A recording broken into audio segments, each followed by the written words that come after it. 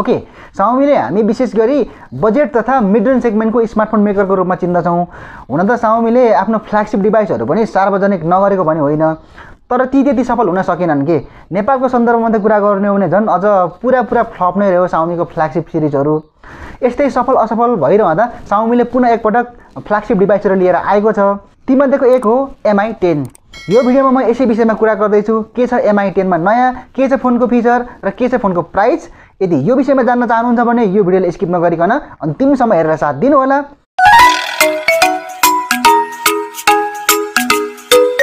सुरुमा कुरा गरौँ डिभाइसको डिजाइनबाट। डिजाइनको कुरा गर्ने हो भने Xiaomi-ले यसपटक धेरै नै राम्रो गरेको छ। यो डिभाइसमा पञ्च होल कर्भ डिस्प्ले पाउन सकिन्छ।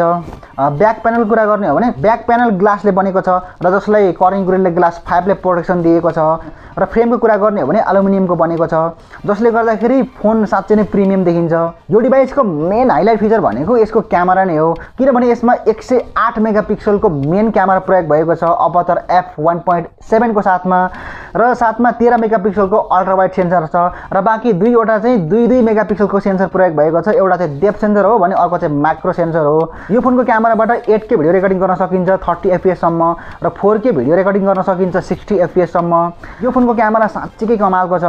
सेल्फी क्यामेराको कुरा गर्ने हो भने चाहिँ 20 मेगापिक्सलको सेन्सर प्रयोग भएको छ, जुन चाहिँ पञ्च होल भित्र आउँछ।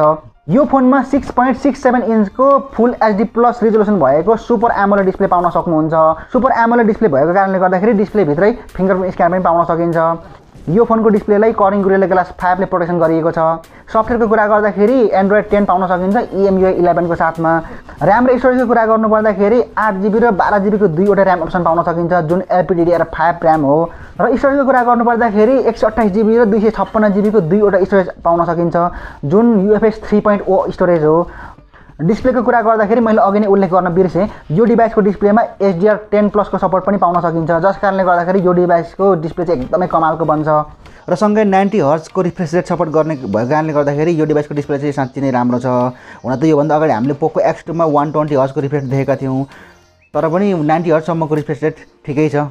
यो Xiaomi-को फ्ल्यागशिप डिभाइस भए पनि अन्य फ्ल्यागशिप डिभाइसहरूमा जस्तो IP रेटिङ चाहिँ यसमा देख्न सकिँदैन। भन्नुको मतलब वाटर एन्ड डस्ट प्रुफ चाहिँ यो फोन छैन, तर वायरलेस चार्जिङको टेक्नोलोजी यसमा प्रयोग गरिएको छ, जसले चाहिँ 30 वाटको वायरलेस चार्जिङ सपोर्ट गर्छ, जुन कुरा चाहिँ एकदमै राम्रो कुरा हो। हामीले योभन्दा अगाडि OnePlus 8 सिरिजमा हामीले देखेका थियौँ।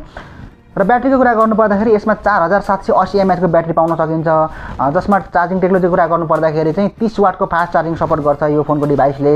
यो डिभाइसमा पर्फर्मेन्सको लागि Snapdragon 865 प्रोसेसर पाउन सक्नुहुन्छ, जसको पर्फर्मेन्स एकदम कमाल भइ नै हाल्छ, जुन अहिलेको लेटेस्ट सबैभन्दा पावरफुल चिपसेट हो।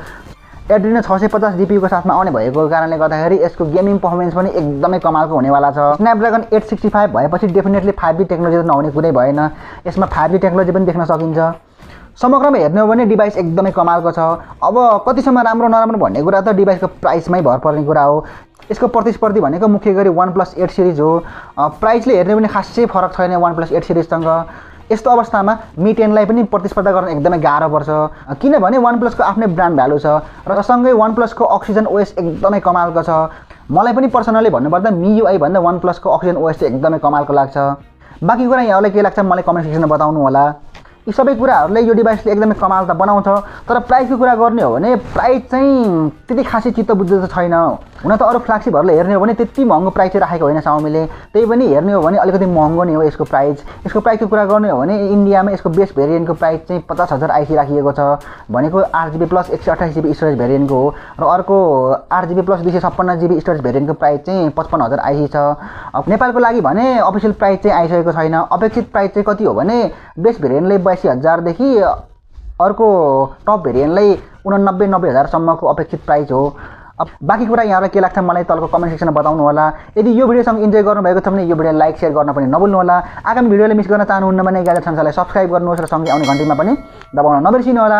हस् त अहिले यस भिडियोमा यति नै। मेरो नाम प्रदीप, हामी मिल्नेछौँ अर्को नयाँ एक्साइटिङ भिडियोमा।